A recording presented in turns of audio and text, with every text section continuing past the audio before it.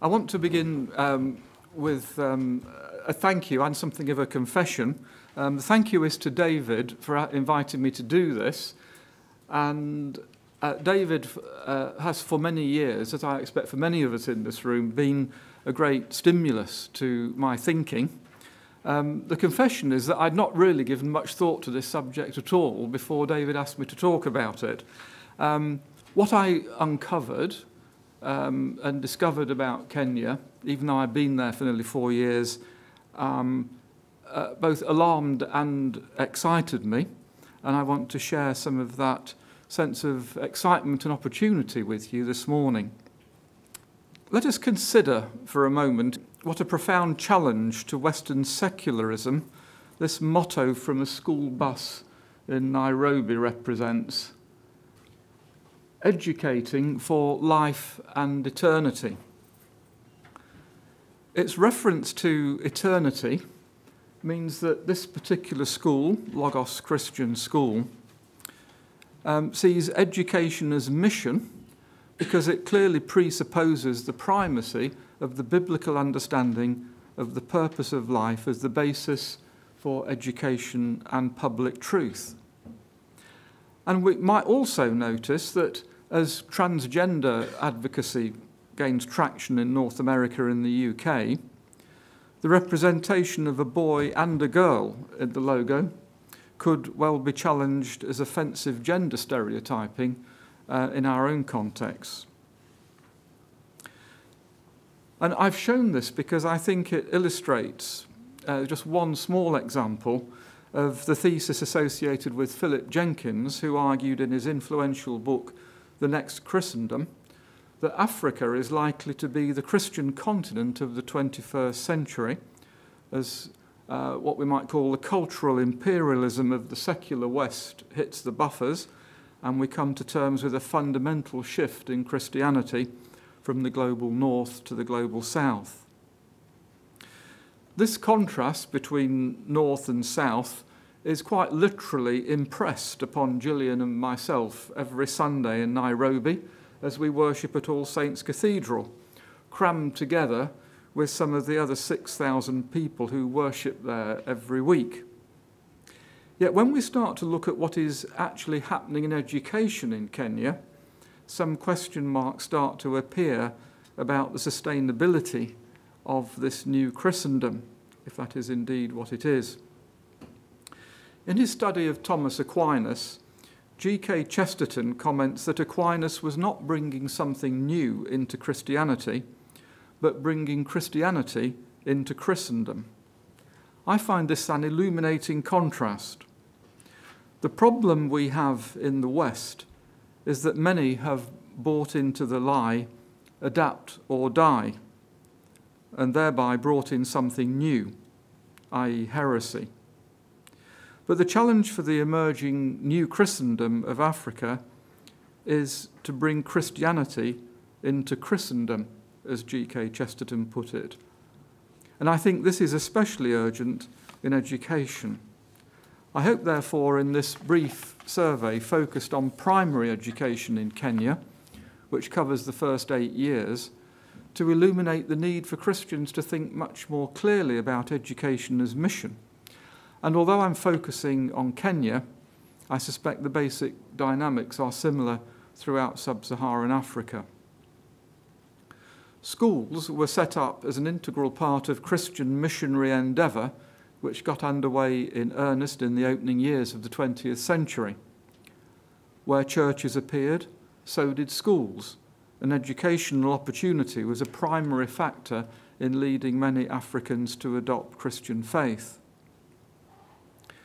Since the Education Act of 1968, which allowed church schools to remain under church management, but to be publicly funded, many Christian schools have been handed over to the state, although the churches retained ownership of the land and buildings.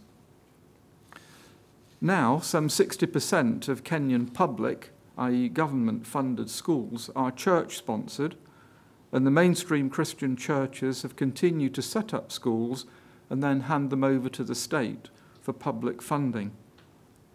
As about 85% of Kenyan children attend public schools, this means that around half of all pupils, all primary pupils, attend a public church school. However, in 2013, the Basic Education Act was passed, and this has diluted the influence of the church over its schools in 5 main ways. Firstly, it makes it the sponsoring church's responsibility to hire and pay any school chaplain. Since this is now law, any school that uses general funds to hire a chaplain is vulnerable to legal action. Secondly, the Act also reduced the number of board members that the sponsoring church may appoint, from 4 of the 13 board members to 3. Thirdly, the Act revoked the right of the sponsor to have a hand in the appointment of the school head. When the sponsor could help choose, the school head always knew that there was someone watching. If the head was not adequately serving the school, the sponsor could go to the Ministry of Education and have the head removed. As a result, accountability has been diminished and schools have become more vulnerable to corruption. Fourth, the government is now claiming that the church schools are public institutions under the Act and is issuing title deeds to the county education boards. This has been condemned by the National Council of Churches of Kenya as land grabbing. 5, Muslims are also now able to sponsor public schools. This would seem to be simply a matter of equity in a secular state, but has in fact entrenched Islam in a way that Christianity is not. The new Kenyan Constitution of 2010 exempted Muslims and their Qadi courts from the provisions on human rights and fundamental freedom in respect of matters relating to personal status, marriage, divorce and inheritance. In addition, some Islamic public schools are being monitored by the police because of suspected links with Al-Shabaab, an Islamic terrorist group based in neighbouring Somalia, which has been responsible for a number of high-profile atrocities in recent years. So those are some problems with the legal framework. In addition, Christian education in the public sector suffers from a toxic combination of corruption and underfunding, which affects public education generally. Access to Kenya's public schools was made free in 2003, but in recent years charges have crept back in the form of levies for admission, books, uniforms and exams, and too often these go into the pockets of the school administrators. Underfunding also means that there is a chronic shortage of teachers, so parents are forced to join together and pay out of their own pockets to hire extra teachers. The funds the government does pay are not always paid on time, and the whole sector is affected by recurrent strikes and mismanagement. It is true that school attendance has been very considerably expanded in recent years, and there is now almost universal primary education, with nearly 90% of Kenyan children in education, but standards have suffered.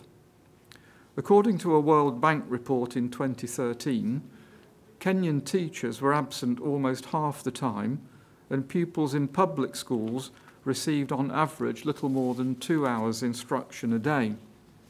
Another study found that 1/3 of public sector teachers, only 1/3 scored at least 80% when tested on the curriculum they were meant to be teaching. This brief survey shows that despite a predominantly Christian culture, in which 80% of Kenyans identify as Christian, and despite strong opposition to the secularizing changes in education made by the National Council of Christian Churches of Kenya, the secular and to some extent Islamic agendas are increasingly shaping the nation's institutions. So perhaps the experience of those of us who are resisting the more advanced secularization we see here in the UK means that we have something of importance to share with our Kenyan brothers and sisters, just as they have a spiritual vigour, clarity and confidence in the gospel which is a constant inspiration to us. To focus in on what such a partnership might look like, I want to concentrate on the Kenyan side of the equation and make a few suggestions that follow from the facts that we have briefly surveyed. Here, I think James Davison Hunter's book, To Change the World, subtitled The Irony, Tragedy and Possibility of Christianity in the Late Modern World, is helpful. Although he's writing about the United States context, his argument is that it is possible to have an organised and substantial Christian presence articulating a biblical worldview, yet failing to be effective in changing society. And I think that helps us to understand a similar paradox in Kenya. He argues that Christians are ineffective, despite having large numbers and vocal pressure groups, because there is an institutional disconnect with the social, educational and political elites which form the centres of power and influence. The obvious conclusion to draw would be that Christians should therefore seek to be more effective in penetrating these elites. But Hunter instead proposes what he calls faithful presence, living quiet, uncontroversial lives and entrusting society to God rather than engaging in the rough and tumble of politics. This seems to me to be an inadequate and even rather perverse conclusion to draw, and I much prefer the obvious conclusion, especially in Kenya, where there is no history of evangelicals being identified with one political party, as in the United States. After all, if the social and political elites are not working within a Christian frame of reference, it really does not make much sense to talk of or hope for a new Christendom. That is not to say that establishing elites that are responsive to Christian values is an easy matter, even in the very different context of Kenya from the United States. The people at the highest levels in Kenyan society are the most globalised and therefore the most vulnerable to what Pope Francis has called ideological colonisation, especially when ideology is backed up by plentiful aid and loans. It is also, sadly, the case that the political class in Kenya are widely viewed as the most corrupt, and since the elections of 2013 and the end of coalition government, there has been a general deterioration in civic life with rising corruption, reduced transparency, and attempts to gag the media and undermine the independence of the police. So if education as mission is essential to the basic task of bringing Christianity into Christendom and having a lasting impact, therefore, on the dominant elites, how can the Church in Kenya become an effective agent of this change? And here I want to concentrate on the Anglican Church. The key must be to recover the vision of the early missionary years in which education was seen as an integral part of mission. In the 21st century, that must mean high-quality education at all levels, including the crucial formative primary years, education which develops a Christian mind and promotes biblically based character formation. As we've seen, Kenya is close to achieving universal primary education, but there is an acute problem of educational quality. And this is interesting in the light of Hunter's argument that the reason that the monasteries were so effective as centres for establishing medieval Christendom as it emerged from the early Middle Ages was that they were recognised and respected as centres of learning, and it was that respect and learning which won them influence. The initiative must lie with the Church. Unlike the Church of England, the Anglican Church of Kenya has not been largely hollowed out by an ambient secularism. It is still a church shaped by its recent missionary origins in the East African revival, with the potential to be an agent of godly change in society. So, how to move forward? An article published last year in The Economist caught my eye about research which showed that 2/3 of private schools in Kenya were in practice cheaper than the supposedly free public schools, which, as we have already seen, are actually anything but. And though these private schools are cheaper, they offer much higher standards. And there are people who are now pioneering chains of low-cost private primary schools. This idea should be of very great interest to the Church and to Christians for three immediate reasons. First of all, it increases inclusion by making good quality education affordable to far more. Secondly, the further removed an organisation is from government, the less likely it is to be corrupt and mismanaged. Kenya is currently ranked by Transparency International as 139th out of 168, 168 being the worst, in its Global Corruption Perceptions Index. And thirdly, noting the work of Christopher Dawson, which David referred to yesterday, by moving into the private sector, education is set free from the secularizing machinery of control, which tends to set in when education is seen as the overwhelming responsibility of the state. In Kenya, the tragedy of many public schools is that children are not only failed educationally, but become habituated to a dysfunctional environment at the most formative stage of their lives.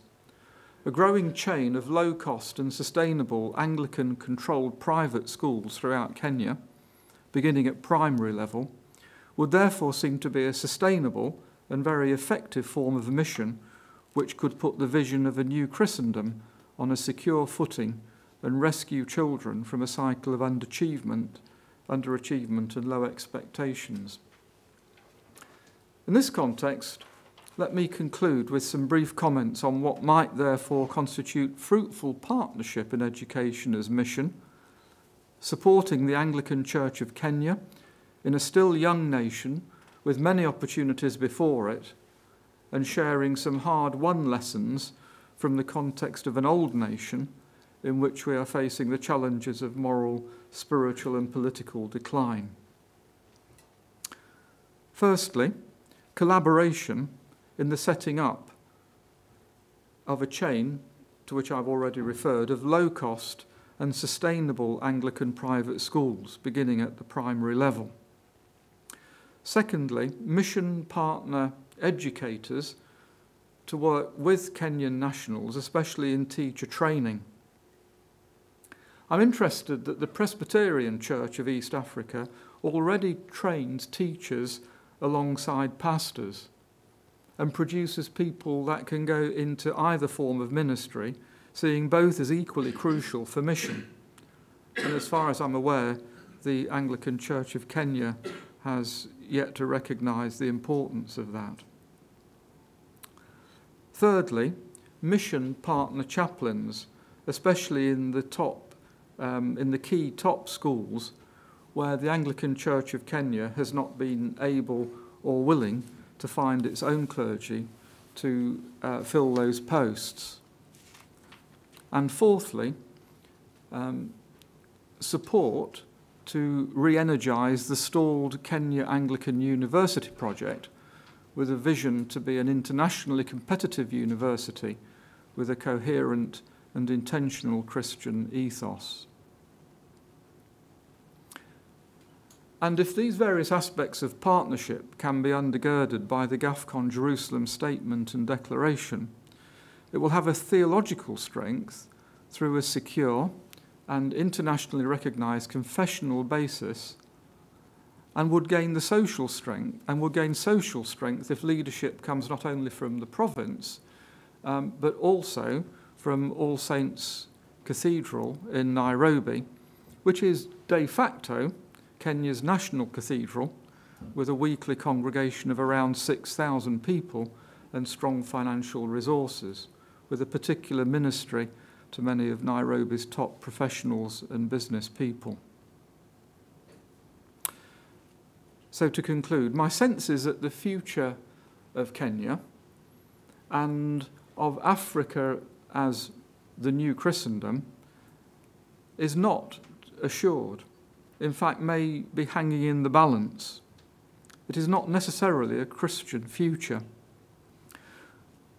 We could see the rise of a new generation, too many of whom have been brought up on a toxic mixture of chaotic public education and the insidious erosion of Christian social capital that comes through ready access to a globalised media, entrenching family breakdown, social disorder and poverty, which in turn make the nation vulnerable to well-funded and disciplined Muslim groups.